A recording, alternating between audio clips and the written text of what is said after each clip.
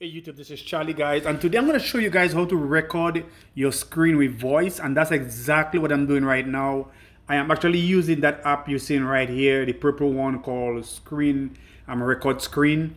Also another good app also is ADV Screen Recorder, and I use that for a long time. But the reason why you want to use the Record Screen is because it's directly from Samsung. And what you have to do is to download an app from the Samsung store.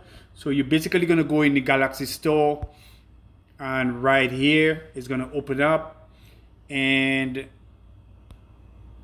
you're going to search for an app called Good Luck, and that's an app directly from Samsung. So if you have a Samsung device, you should definitely get that app. And once you get the app, you're going to go in here.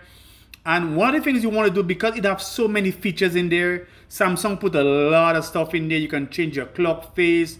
You can enhance your multi-screen experience on there. You can do task changer. I mean, there's a lot of stuff you can do on there.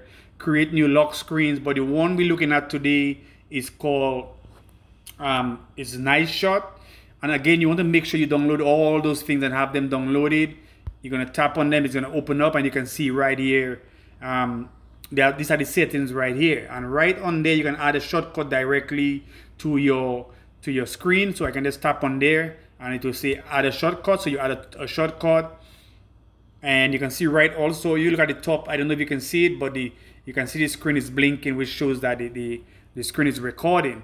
And there's a lot of stuff you can do on here in the settings to change the format and all that kind of stuff. But the great thing is it also comes with it record audio directly from your device. So we go back to our screen, and again, that's the app right here, and you can see it put the shortcut of another one right here. So you have another app right here, so we can take that one and we can bring it across, so you can see it's right here. It's a really good experience. It's a really good app.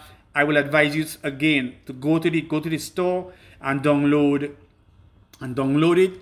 If you don't have the Galaxy Store on your device, which you should have, you should download the Galaxy Store on there, and you can get a lot of nice apps on there. Guys, this is Charlie. Like and subscribe.